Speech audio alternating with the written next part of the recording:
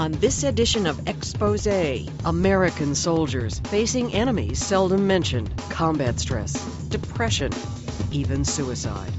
We send them to war, but are they fit to fight?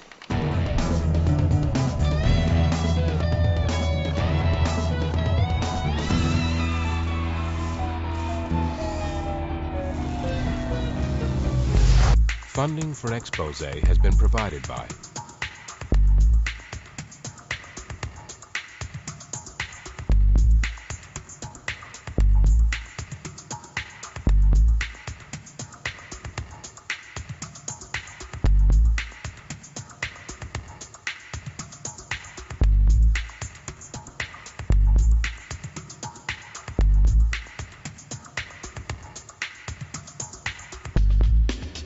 The Hartford Courant is the paper of record in Hartford, Connecticut. We are the oldest continuously published newspaper in the country. We began publishing in 1764. We published the Declaration of Independence, and we're still at it today. The Courant has a daily circulation of under 200,000. It reports on local news, town politics, public schools, but it also has an investigative team, Lisa Cheticle and Matthew Kaufman. Matt is very methodical, orderly. I am impatient. Yes. Okay. A little impetuous. No, I'm a little High-strung, is that the word you're looking for? high-strung, a little hot-headed, a little more hot-headed. Together, they spent nearly a year examining 3 key areas of mental health in the military. Pre-screening, whether soldiers are carefully assessed for mental illness before deployment. Retention, whether soldiers with mental illnesses nonetheless remain deployed. And what Lisa Cheticle calls recycling, whether combat veterans with post-traumatic stress disorder or other mental illnesses are being recycled back into battle. What the team found shocked them. The story started with a hunch. We know that they're lowering the education standards and lowering the weight and fitness standards, making allowances for minor criminal records and the like. If there is that much of pressure on them to maintain the troop strength over there, we at least thought it's not a great leap to wonder, are they sending troops over there with mental illnesses who really shouldn't be over there, both for their own safety, for the safety of their fellow soldiers. In 2003, Army statistics showed a spike in service member suicides. In Iraq alone that year, there were 25. In response, the military sent a team of mental health experts into Iraq to evaluate its own mental health efforts. In 2004, the number of suicides tumbled to 12, and top Army officials trumpeted the drop to show they were improving mental health care for soldiers. This suggested to the reporters that the military was using the suicide numbers as a mental health care standard of measurement. Those numbers would therefore become a critical component in the Courant's investigation. The Courant team began with pre-screening and asked a question about a question on the military's pre-deployment health assessment. Question number 7. It's the only mental health question a recruit has to answer before deploying. During the past year, have you sought counseling or care for your mental health? The journalists wanted to know, was question 7 successfully identifying troops who needed help? As luck would have it, there's a place in Virginia that gets every one of these forms and enters it into a giant database. It's available to the military and contractors to the military, and then it also says others with a need to evaluate the health of soldiers. And I thought, well, I have a need to evaluate the health of soldiers. Kaufman received data from nearly 1 million questionnaires. Then he crunched the numbers. First, he determined how many service people in general see a mental health professional before shipping out. This is simply a chart of who was referred for a mental health evaluation and who was not. And it's kind of hard to see, but the little chart here are those who did get a referral for a mental health evaluation from a professional before they were deployed. And then the longer bar here that kind of keeps on going were those who didn't get a referral. And what about those who specifically answered yes to question 7? If you did say yes to question 7, how often did you get a referral or not get a referral? The answer Kaufman found was that only 6.5% of those who answered yes, they had sought counseling or mental health care in the past year, were referred to a mental health specialist before deploying. More than 9 out of 10 times, nothing happened. But the issue wasn't just about those who checked a box. It was also about troop retention. Some soldiers were sent into combat and kept there, even when the military knew they were suffering from depression. The Courant interviewed Thomas Young. I called my recruiter on September 13, 2001. Actually, that may not be the exact date, but whenever I saw the president standing on top of the rubble with the bullhorn saying that we were going to go smoke the evildoers out of the cave, I joined the military to exact retribution for the country on 9/11. I wanted to go take care of the people that had done this to us.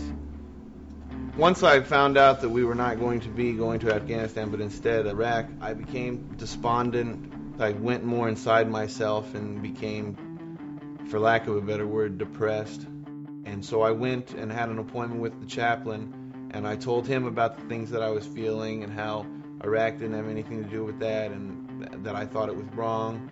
And I'll always remember this until the day I die. He said that I would feel better once I got over to the desert and started killing people. Young says he also went to see his battalion physician's assistant, who offered him a diagnosis and a treatment. The physician's assistant, who was not a psychiatrist or a psychologist, diagnosed me with clinical depression and prescribed me Prozac. Young took the Prozac.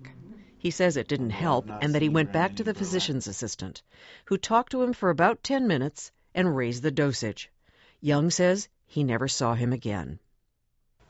Patients starting an antidepressant definitely need to be monitored. These drugs affect different people very differently. Dr. Arthur Blank provided medical context to the investigation. A field psychiatrist in Vietnam, he's the former director of the Department of Veterans Affairs Counseling Centers. People need to work with a psychiatrist over time, frequently for a few months, in order to find the right one and the right dose. Thomas Young soon left for Iraq, still suffering from depression. Once in the field, Young says he had access only to a low-level soldier serving as a medic, who told him they were unable to refill his prescription. They didn't have Prozac. Stories like Young's inspired Cheticle and Kaufman to obtain records on medications from the Defense Department and the Army. These records indicated that the use of psychiatric drugs in Iraq had increased steadily since 2004. The reporters also came across testimony about mental health by Assistant Secretary of Defense William Winkenwerder, Jr. He said as part of that testimony that anybody with an unremitting mental health problem was not being deployed, and that there were instances where soldiers were allowed to deploy on maintenance medication, but only if their condition had been fully resolved. As far as I know, my situation was not resolved before they sent me over. Unless they just rubber stamped the fact that I was cured, that nobody actually told me, and I don't know if there's anybody that can truly ever tell you, okay, you're not depressed anymore. Like it's a magic trick, poof, you're okay. It seems like the military on a number of levels is offering quick fixes. They want to stop the problem at least temporarily, but they're not looking at the long-term ramifications. Paul Rykoff founded Iraq and Afghanistan Veterans of America, which lobbies for adequate training, equipment, and health care for soldiers. He spoke to the Courant about sending soldiers into combat, even if they're suffering mental health problems. If you medicate a soldier without follow-up treatment, you hand him a bottle of pills and say, okay, get back on the truck and go, you're really not taking care of that soldier. You're putting a Band-Aid solution on what could be a much deeper problem. Rykoff is also a vet. In 2003 and 2004, he served in Iraq as a first lieutenant and infantry platoon leader. We were kind of like beat cops in the worst neighborhood in the world. We walked every day down alleyways and down streets and behind houses, never knowing where the enemy was, what the enemy looked like. We couldn't tell the difference between the bad guys and the good guys. And you just spend this entire period of time in Iraq being on edge, being ready, being hypervigilant. Upon returning home, Rykoff notes, vets receive another questionnaire. This one contains 7 questions directly related to mental health. Did you see a dead body? Every one of my guys saw a dead body. Did you ever get shot at? Every one of my guys got shot at. Did you ever feel depressed? All my guys felt depressed. My commander said, well, flag anybody you think is a problem. And I said, well, they've all probably got some kind of problem. Kaufman and Cheticle knew one of the military's barometers for the effectiveness of its mental health services was the number of suicides. They wondered what the 2005 number was, but the Army hadn't released it yet. They decided to determine the 2005 number for Iraq themselves. All they had to work from was a list of names containing approximately 130 non-hostile deaths in Iraq in 2005, and no specific information on which were suicides. Kaufman learned that for each such death, the military does an internal investigation. The result is a lengthy document called a CID report. He knew if he could get his hands on enough of these reports, he might be able to verify which deaths were suicides. We request these documents, under the Freedom of Information Act, and the initial response that we got back was that they're short-staffed and they've got a whole boatload of requests ahead of yours, and we'll take yours in order, but right now we have an 8-month backlog. I wrote kind of a pointed letter back saying the timetable that you suggest for responding to our request would not be in compliance with the mandates of Congress. As Kaufman waited for data, Cheticle looked for personal stories, calling families to ask a most delicate question. What were the circumstances of their loved one's death? There's a moment you don't want to pick up the phone and you have to kind of brace yourself and say to yourself, this is for a greater good. Lisa is just the most tenacious reporter. She just doesn't give up when she pursues a story. She also has a terrific ability to get people to talk to her, to get people to open up. We wanted to burrow in and find human consequences. At the end of this policy, here is a person that was affected by it. Cheticle worked the phones. Meanwhile, after 2 Freedom of Information Act requests, 7 letters, and 9 phone calls, Kaufman finally made some headway getting the CID reports when he narrowed his request to the 26 most likely to show self-inflicted deaths. It's part of what's often a lengthy negotiation of kind of cajoling and flattering and threatening. 4 months after Kaufman's initial request, 26 CID reports finally arrived, and they were full of telling anecdotes, some about military suicides. A soldier who was known to be upset about things would go into the latrine with his rifle for 45 minutes. Their staff sergeant would sort of talk to them for 20 minutes, and they would say, no, Sarge, it's nothing like that, I'm fine. And that's kind of as far as it would go. The CID reports gave a variety of reasons for the suicides: domestic conflicts, girlfriend troubles, financial problems. Not a single one identified combat stress as a contributing factor. Lisa Cheticle, meanwhile, was hearing heartbreaking stories. The floodgates eventually opened, and sort of got case after case after case that dramatized the failures of these mental health policies. She found Jason Sedital, a 21-year-old who returned home from Iraq in March 2005. He emailed Cheticle, telling her how he was diagnosed with post-traumatic stress disorder, placed on Prozac and Ambien, and sent back to Iraq. He wrote that he spent another year suffering nightmares and depression. Jason Sherman was also depressed in Iraq, his mother told the Courant. She says he wrote, "Mom, they think that I'm making this up and that there was nothing wrong with me, that I needed to just be a man, be a soldier, and quit wasting the Army's time." Sherman was threatened with court-martial, relieved of his gun, then given his gun back. He used the weapon 3 weeks later to end his life. Marine PFC Robert Allen Guy, 26, was given Zoloft to relieve the depression he developed in Iraq. Cheticle learned there was no record of how many pills he was given. 1 month later, Bobby Guy locked himself in a portable toilet and shot himself in the head.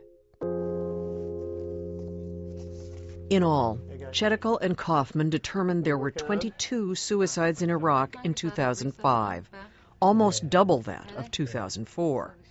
In some cases, these soldiers had been, as Cheticle says, recycled back to war. Their suicides preceded by signs of combat-related mental illness, such as post-traumatic stress disorder, or PTSD. PTSD is a psychological reaction to severe stresses, events that threaten one's life, such as being attacked or contact with dead bodies. Experiences like this produce a collection of symptoms consisting of trouble sleeping, nightmares, irritability, anger spells, and also a kind of physiological state of hypervigilance. It's like being a 250-pound exposed nerve. That's what I felt like. Every horn blowing, every light moving, everything that moves out of the peripheral corner of my eye, every noise, it's kind of like sensory overload. And you're used to people being out of your 5 feet of space. You're not used to being around crowds. It's just really like taking you out of cold water and dipping you in hot. It's just really a lot to process. I have to say very clearly, it's extremely bad business for any veteran who is showing definite symptoms of stress disorder to be involuntarily sent back. The force is stress. So what they're forced to do now is make the most out of what they've got. And that includes sending people back who may be already diagnosed with post-traumatic stress disorder, who may be already borderline suicidal, who may have even tried to kill themselves before. Lisa Cheticle found one soldier was sent to Iraq for a second combat tour, even though his superiors knew he'd shown signs of post-traumatic stress disorder and had even threatened suicide. A 25-year-old Oklahoman named Jeffrey Henthorne. His grandfather fought in World War II. His father was a Vietnam vet. He had 3 sons of his own. He took his own life on February 8th of 2005. Cheticle took us back to Choctaw, Oklahoma, where she had gone to report Jeffrey Henthorne's story. She introduced us to his father, Warren. How you doing? Good. How are you? Getting along. All right.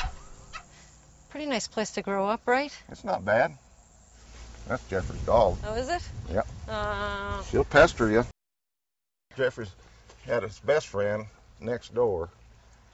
Yeah, his name was Casey. He ended up in the Marines and got out of the Marines, and he played taps for Jeffrey. Oh, at the funeral. Mm-hmm. Wow. Yep.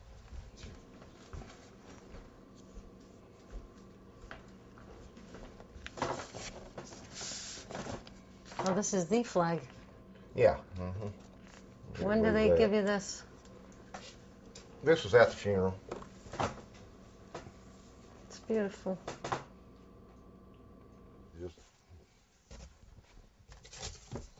These are stuff that came back from overseas. You know, make sure it's clean and all this, and they ship it to the family. I'm saving this stuff for his boys, is what I'm doing. This is Military Central. Everybody's got somebody either serving in Iraq or who has served in Iraq or who is on the way to Iraq or Afghanistan. I mean, you rarely meet a family out here that doesn't have some connection to the military. And that's the culture that the Henthorns have lived in and that Jeffrey was raised in. Well, Jeffrey was third generation Henthorn in the service. They shipped him pretty quickly right off to Iraq and did one tour. And I think his plan was to get out and rejoin civilian life. He would have been out in this last June, matter of fact. His deal would have ran out, but of course he didn't make it out.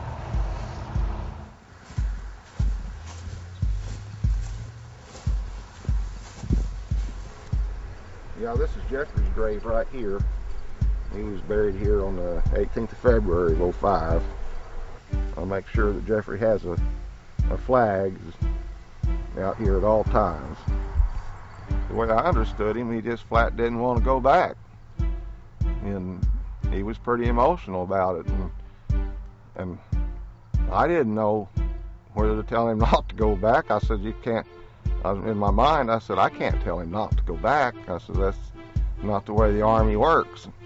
So I basically tried to encourage him to say everything would be okay, having no idea what was going on with him mentally, evidently. So if I had to do over again, knew the information, he wouldn't have gone back. Jeffrey Henthorne ended up really being the icon for the systemic failures we were writing about. We were looking at 3 areas: pre-deployment screening, this emphasis on retaining soldiers in combat when they had mental health issues, and the recycling of soldiers with PTSD. And the more time I spent talking to the Henthorne family, the more I realized that Jeffrey really plunged through the gaps in the system, and his family was just very brave to step forward and tell his story. After nearly a year of collecting intensely personal stories and never before analyzed data, what started as a hunch was about to be published as a groundbreaking investigative report. Finally, on a Sunday in May 2006, the first in a series of 4 days' worth of stories hit the press. Chetikul and Kaufman reported on inadequacies in pre-deployment screening and failure to monitor soldiers with mental health problems. And they told stories about soldiers like Bobby Guy, who had not gotten the help they needed. The response was immediate.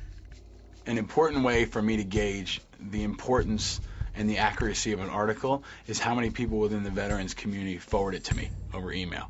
And this Hartford Courant piece was probably one of the most forwarded articles I've gotten in the last 2 years. Within a matter of days, policymakers in Washington were taking notice. I had heard a lot of stories like the ones that were exposed in the piece, but to see that it was a lot more pervasive than we thought, that was the shock. Senator Barbara Boxer of California teamed up with Senator Joe Lieberman of Connecticut to propose a bill for improving mental health services. The bill came as a result of the Hartford Courant detailed, I would call it an expose, about what was happening to soldiers who were being sent back onto the field without much help. The bill passed in September of 2006. It calls for, among other things, more thorough mental health assessments before deployment and guidelines for when deploying or returning soldiers should be referred for in-depth mental health evaluation. The legislation also directs the Secretary of Defense to develop mental health minimum standards for deployment and to establish treatment guidelines for those suffering from PTSD. It also requires programs to monitor deployed soldiers on psychotropic medications. Soldiers like Thomas Young. He is home from Iraq now. He had spent just 5 days there when he was shot and paralyzed. Ironically, he says he is getting the psychological help he needs now. The Veterans Administration confirmed his diagnosis of depression. VA doctors are monitoring him while he tries different drugs and dosages. It makes me glad that I only spent 5 days in Iraq, even though I came back in a wheelchair, because I don't even know if I am confident enough in myself to think if I could deal with those problems after spending a full year plus there. Warren Henthorne hopes talking about his son's suicide in the Courant will help other military families talk about depression before it's too late. Is there a stigma? Yes, I guess there is. And should there be? No. If a person's mentally ill, to me it's no different if they have a broken leg or a gunshot wound through the arm. If they don't start doing something with these people on these multiple tours, they're going to have ticking time bombs out here in the public. It's just a matter of time. And not everyone comes home with mental health problems, but I think the important thing to recognize is that nobody comes home unchanged. And that's not an anti-war, pro-war statement. It shouldn't be Republican or Democrat. It doesn't matter where you stand on this war. We have a moral obligation to take care of the people who've served.